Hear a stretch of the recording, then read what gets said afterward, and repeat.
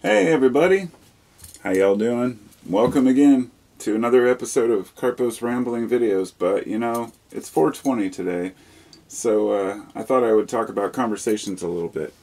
Hopefully this board is not too hard to read, but really I'm going to read it off and it's more for me than you, I guess.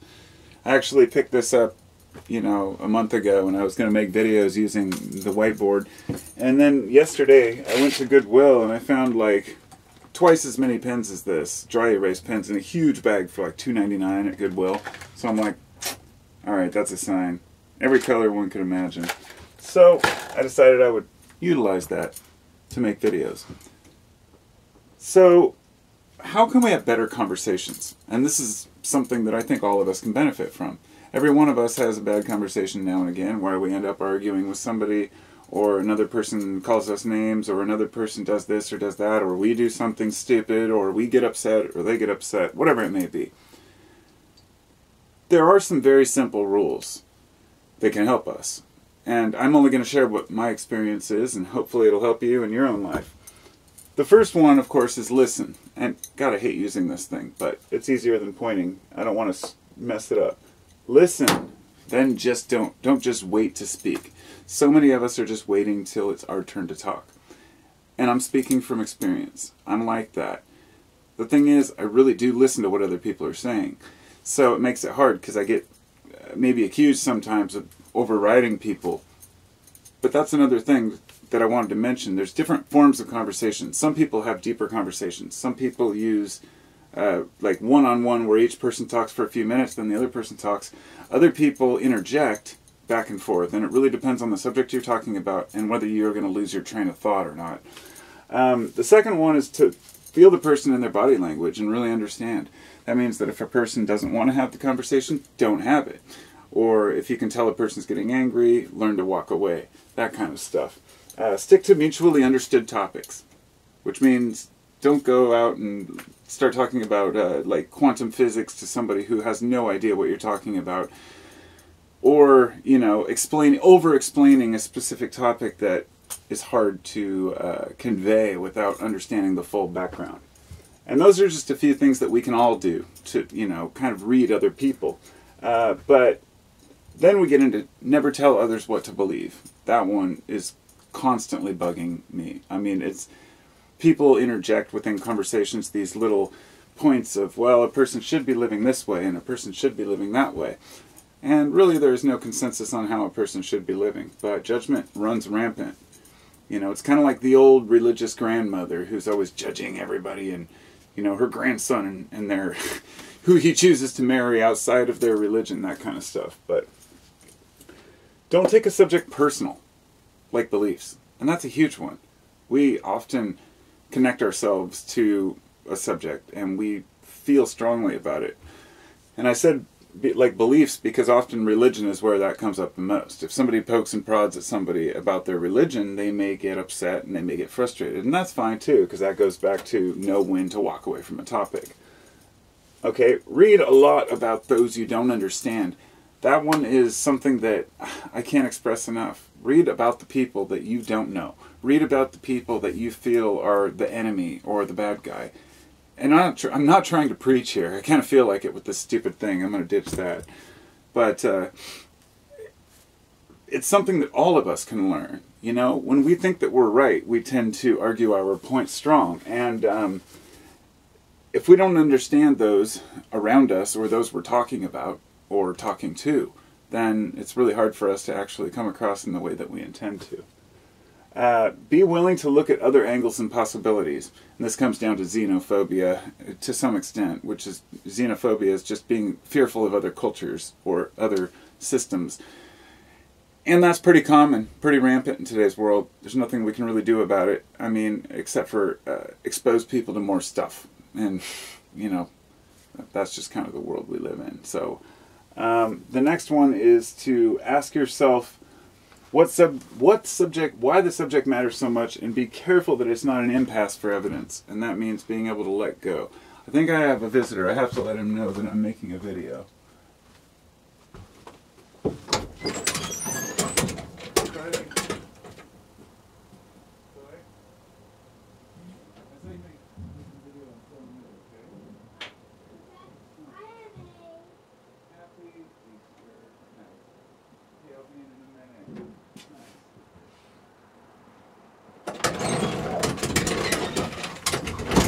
Yep.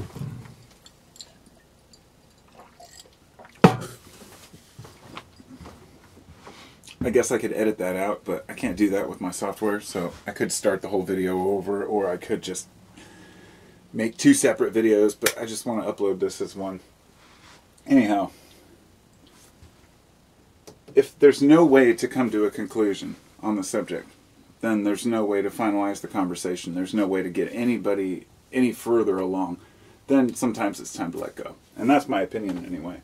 Is propaganda a possible culprit? That one is consistently... I hear people repeat some bullshit that they heard on Fox News so many times in my daily life when I'm reading across forums and articles. So many times. The Hill bot, you know, still talking about Hillary Clinton. Move on, people. Move on. Still talking about Obama. You know, it's... And you hear these points repeated every so often when some newscaster or some dumb shit Tucker Carlson guy, you know, decides that they're going to ramble on. And everybody believes these propagandists that run the media. And I'm not just saying it's on Fox, MSNBC, CNN, it's all the same bullshit. It's just from different angles. But is it propaganda? Sometimes we're arguing over the stupidest fucking things, pardon my language, but we're arguing over shit that we heard on the news, not anything that we actually feel or understand or have experienced in our lives.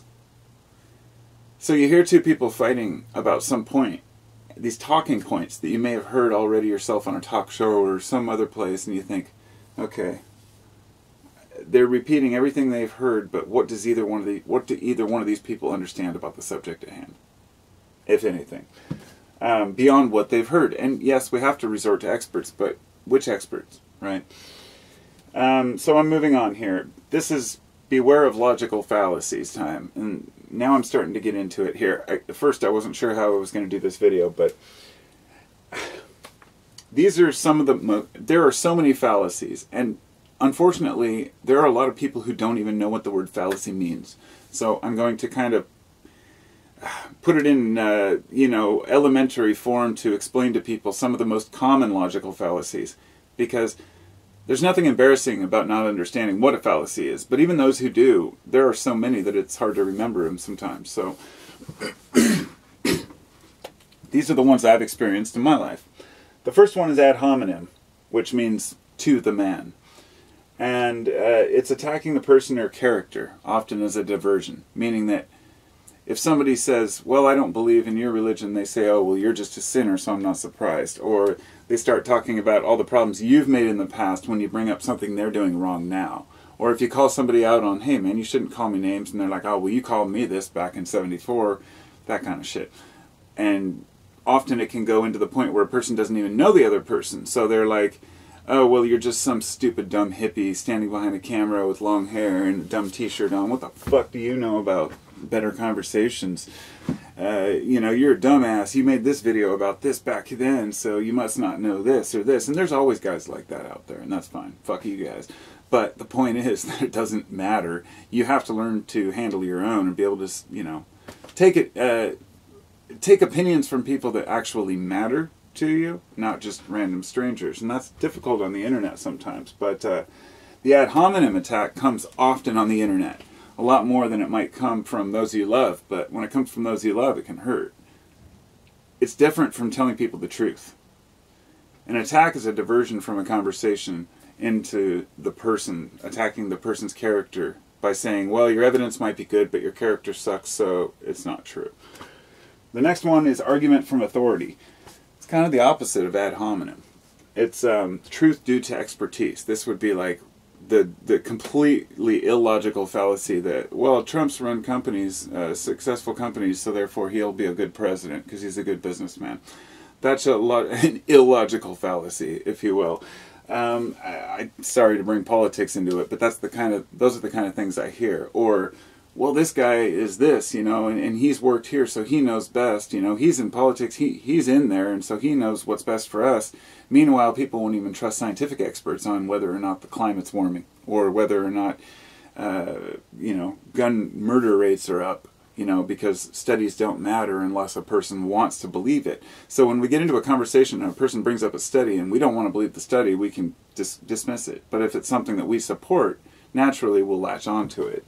So argument from authority basically just means that somebody who you think is important said it was true. The bandwagon fallacy is it's true because it's popular. And this is used by the left and the right in politics. This is used by Christians a lot. When I've had conversations, they say, well, how would a book like this survive so long without it being true? Or politicians say, well, they wouldn't get into office if they didn't know what they were doing.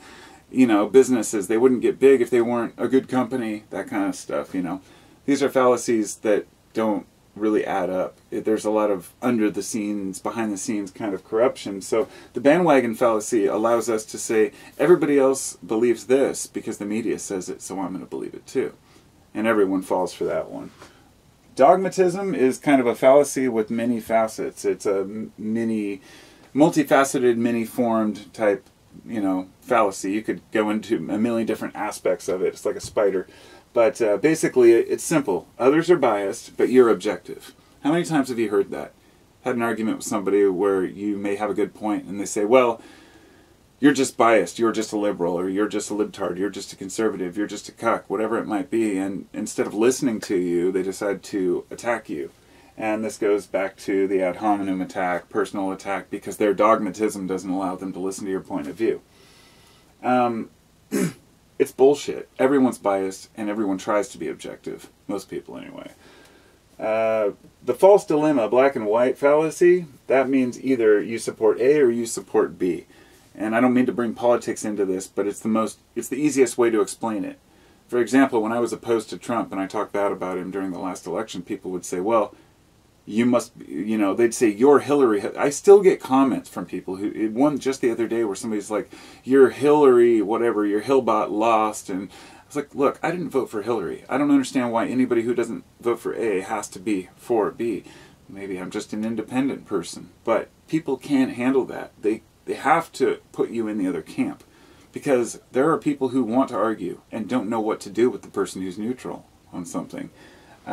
Even if you dislike all politicians, you have to take a side, or else you're some kind of, I don't know how to put it. Anyhow, to move on, the faulty analogy, which is A is exactly like B, which means, okay, well, you support this political party, therefore you must support pedophilia and rape.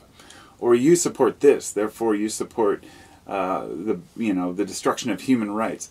If you associate everybody who believes one thing with the other people within that group that may believe something different, but that share similar beliefs in one part of it, it's basically a false equivalency, if you will. And that's a hard one. You're a hippie, so you must be dirty. Or you're rich, therefore you must be greedy. That's one I guess I can give to the rich. I actually respect many rich people because I've read in the stories people like Warren Buffett, who actually has earned his way, and he's very intelligent, reads a lot of books, gives a lot of charity out, but still he's rich, therefore he's the enemy. If you are this, then you must be this. And it's hard for people to understand that. Just like all the rich people aren't selfish assholes, the rich need to understand that all the poor people aren't selfish assholes that just want to be on welfare and not do anything either. A lot of people want to work, so it's hard. It goes both ways. And so the next one would be the non sequitur, or does not follow. And this basically means you love and support A, so you should love and support B. And that's a really hard one. That once again falls into religion, for example. You might believe that, well, therefore you believe in Jesus, therefore you must belong to this denomination of the church in order to be correct. Or since you like this type of ice cream, you should like this type of ice cream. It can go from something very mundane to something very intense, but it also, for example, all the Republicans who fit into one category, because if they feel like if they step out of line, they're like, well, you like this, so you have to like this. If you're for this, then you have to be for this. And people feel pressured in all political parties and camps into believing a certain thing. The same thing happens with church. And I keep saying church and politics because those are the two things that seem to be the most political. And since Easter's tomorrow, hey, why not? Actually, I just got back from a church function. It was an Easter egg hunt. And naturally, they're giving out all the literature, want you to come to their church. It actually kind of creeped me out because there's a lot of Pacific Islanders in that church I could see, and they had their security force. They're like the security guys that have a little security thing for the church at the local park. They were standing around the Easter egg kind of thing, waiting, making sure none of the kids went in early to get eggs. They just looked kind of angry, but I'm not saying they were. I'm just saying. But the one guy had a shirt that said "Every little thing is going to be all right." It was a Bob Marley shirt, and so I figured he must be all right. You can't judge people by how they look. And I totally respect people who go to church, not picking on religion, but I've had discussions with church-going folk who, assume that since I'm a certain way, since I don't believe that I'm going to burn in hell, and that makes a hard conversation. So the last one is the red herring, which is diverting back to an irrelevant topic. Every one of us has faced this with people. When a person gets cornered, they just go back to something you said earlier, or something someone else said, or something totally that you'd already dealt with and talked about. So the last things I want to mention is being smart or a good speaker does not make you right. And that includes myself. When I'm out there talking, people are like, oh, you think that since you can make videos and talk, I've had some critics that are like, since you think that you can speak well most of the time, you think that you're, I say most of the time, that's my addition, that you think that you're right. I'm like, no, I don't. I don't think I'm right. I love to be proven wrong. I love a good debate. I love a good argument. But when I say argument, people take it wrong. I like the Aristotelian argument, which is present your point, I'll present mine, and we'll both walk away with something. So the next one is, and that goes for intellects too, first of all. The people who are out there using big words, cumbersome language. I made a video, I guess if you wanted to see it, it would be called Cumbersome Language, but it was about how people want to use these huge words, and I try to avoid that because I want to include all people. And unfortunately, the intellects I've met in my life seem to be kind of pious and self-righteous, where, not the dumber a person is, but the more kind of down-to-earth a person is, the less involved they are in really caring how they appear and mannerisms and perfection, like this English type proper, I guess would be the word.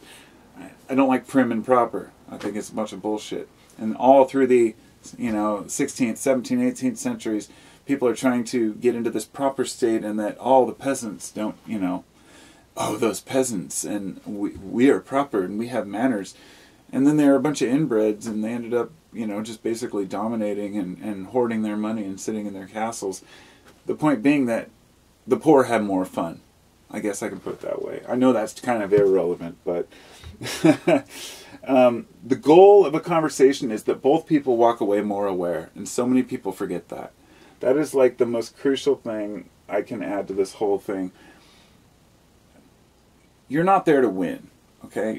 If you're at a debate, you're there to win. If you're there in a conversation, you're there to talk. You're there to learn. And so sometimes you press and press and pry, and you're like, oh, really? Where'd you get this? Where'd you answer this? And people get overwhelmed when you're asking for actual evidence, and then they get upset. And then they start using these ad hominem attacks. But ask yourself if an argument is even anything important. That's one that's often forgotten because we get so heated and involved in something. We say, wait a minute, we're arguing over whether the core of the earth is molten or solid, or whether space is real, whether the earth is flat. And to bring that to a close, I think the earth flat argument is more of a comedy than anything. But those are, the last one is don't take anything too seriously unless necessary. And sometimes it is necessary to be serious, but not always. And so I guess that's all I have to say. I don't want to go on any further. Those are some of my life lessons. And I hope you all do well in your lives. I wanted to show you this last thing. Even though I'm going to make a video about this separately, check this out. This is a silkworm with a Cordyceps militaris growing on it. Can't get it to focus. Yeah, it's a silkworm with Cordyceps on it. I just ordered these with my fungus order. Just awesome. Love it. Just couldn't resist sharing. My life lesson would be to avoid fungus that grow on you. take your brain over like they do with silkworms and ants. And anyhow, I'll talk to you soon. Have a wonderful day, and I hope that one person out there gains something from this, because there's a lot of people out there that I've talked with online that just really suck at discussion, and they get upset, and some people just, maybe they think that it's about competition, but sometimes maybe that's just how it is, human nature. Ooh, ooh, peacocking, showing our feathers, or kind of being the alpha, it's all BS. Really, it's about what, you've got to be able to show the money kind of thing. So, take care, everybody. Hopefully we can have rational discussions as humans, and in the future we will. I don't want it to be so boring that everybody's totally logical, though. And there's a kind of a weird line there that has to be drawn between logic and being like, oh yes, this is correct, and just being like, who knows. So anyway, talk to you soon. Peace out.